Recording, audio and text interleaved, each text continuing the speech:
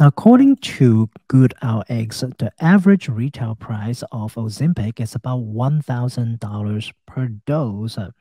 For those who are taking this drug once a week off label for weight loss and not for diabetes, insurance is not going to cover it.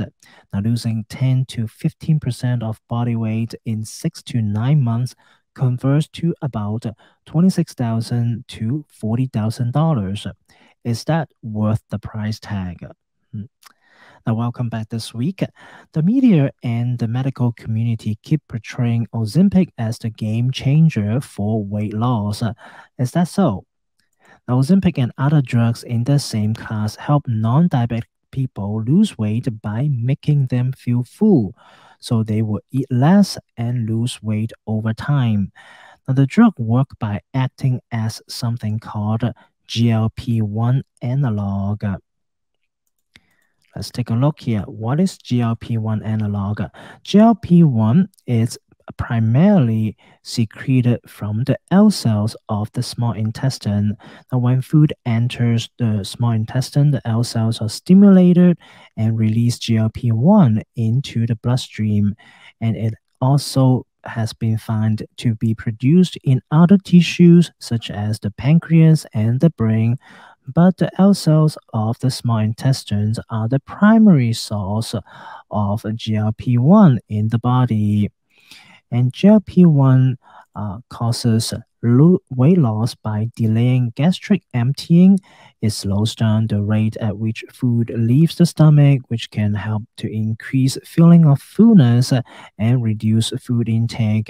And GLP-1 also adds on the brain to reduce feeling of hunger, suppress appetite, and promote satiety. As someone who is overweight, I know the struggle, and the struggle to fight food temptation is so real because I know eating can be very satisfying. I would jump on the Ozempic weight loss journey if I didn't know better. But if the main goal is to suppress appetite, is there a better way than jabbing yourself every week or a cheaper way to do that? Well, the secret is behind the food that we eat every day. Now, eating the right food can make you feel full and increase natural GLP-1 level in the body. And it is not as difficult or as expensive as you think.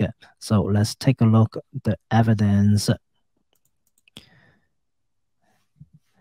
Now, the first key here is to have adequate protein intake. A randomized double-blind crossover study published in 2013 showed that protein intake has a dose-dependent effect in increasing satiety by raising GLP-1, peptide YY, glucagon in normal to overweight young males. So in addition to GLP-1, peptide YY is also a gut hormone secreted by the L cell in response to food intake. Its primary role is to reduce appetite and food intake by signaling the brain that the body has received sufficient nutrients. Peptide YY acts on receptors in the hypothalamus of the brain to reduce hunger and increase feeling of fullness, which can lead to a reduction in food intake. It also slows down the rate at which food leaves the stomach, which can help to prolong feelings of fullness and reduce the likelihood of overeating. Now, however, currently there are no drugs that can simulate the effect of peptide YY. Now, in a 2007 randomized double-blind crossover study, it showed that whey protein beverages produced a 2 to 4 hour suppression of ghrelin and increased GLP-1 and cholecystokinin in obese men. Now, let's look at what ghrelin is. Ghrelin is a hormone primarily produced by cells in the stomach and acts on the hypothalamus in the brain to stimulate appetite and increase food intake. It is often called the hunger hormone because it is crucial in regulating appetite and food consumption. And ghrelin levels typically increase before meals and decrease after meals, which helps to regulate hunger and satiety. In other words, if you can suppress ghrelin, it can reduce the feeling of hunger. And cholecystokinin, or CCK, is another gut hormone that is released in response to the presence of food. CCK also acts on the brain to suppress appetite and promote the feeling of fullness, which helps to regulate food intake. So more CCK is better, more GLP-1 is better, and less ghrelin is better in terms of eating lesser.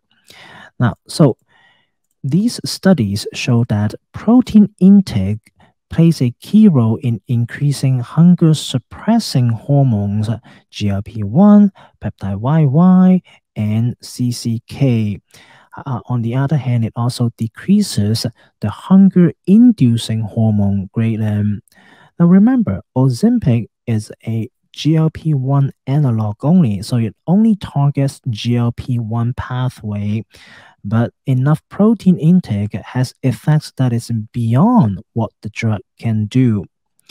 Now let's take a look at the second factor. The second factor is resistant starch. Now, I know many people skip eating starch when they are trying to lose weight. The key here is behind what kind of starch should eat or skip. Now, resistant starch is a type of carbohydrate that resists digestion in the small intestine and passes into the large intestine, where it can provide a source of food for beneficial gut bacteria through fermentation. And examples of resistant starch are cooked and cooled rice, potato, green bananas, legumes, whole grains, and cooked and cooled peas as well. Now, animal studies has showed that resistant starch increased GLP-1 and peptide YYs in rats or rodents. Now, while resistant starch is not proven to increase GLP-1 levels in overweight and obese male in a randomized control trial, resistant starch showed to lower blood glucose level after meals and may have short-term beneficial effect. Now, interestingly, in a more recent, different randomized study, resistant starch showed to increase GLP-1 secretion in normal weight adults. So in other words, using resistant starch as a maintenance food when your weight get to normal level can keep you at the normal weight level. So it is good in that way. Now, the third factor that affects your fullness is unsaturated fat.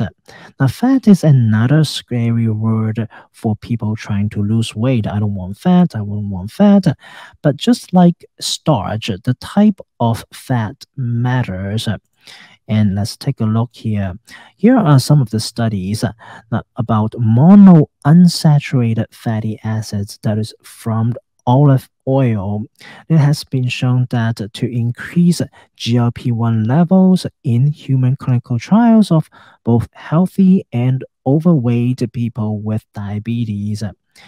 Now, where can you get this type of monounsaturated fat? Now, mostly can be found in a so-called Mediterranean diet. In a Mediterranean diet rich in this monounsaturated fatty acids, has also been subjected to a controlled trial. It showed that it too can increase GLP-1 concentration compared to a carbohydrate-rich diet in overweight people with insulin resistance.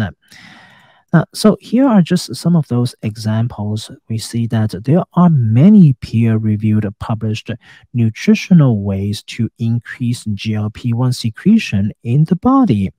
Now, although there is no direct evidence of a single food that can help people to lose 10 to 15% of weight in 6 months, as advertised by the drug.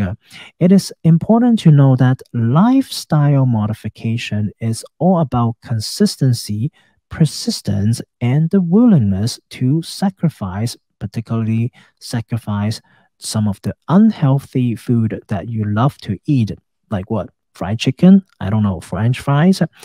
But Ozempic weight loss is also not sustained without proper lifestyle modification. So chances are, once someone is on it, they will be hooked to the drug for way longer than they expected.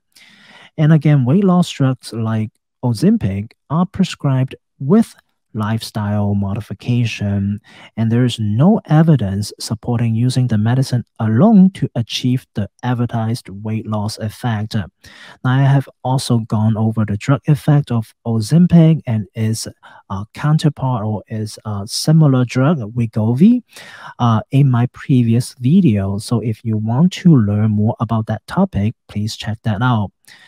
As someone who has spent my entire life studying and educating about drug effects, I know drugs are not always the solution, but rather the problem. I believe over reliance on using medicines to fix chronic health problems is the root cause of even more health problems. Now, part of my goal here is to teach my viewers to use as few medicines as possible to achieve their desired health. Now, if you are with me on this goal, I hope to see you again in my next videos. Now, that is all for this week. Thank you very much for watching, and I hope to see you again next time. Eat healthily and stay healthy. Please take care. Bye.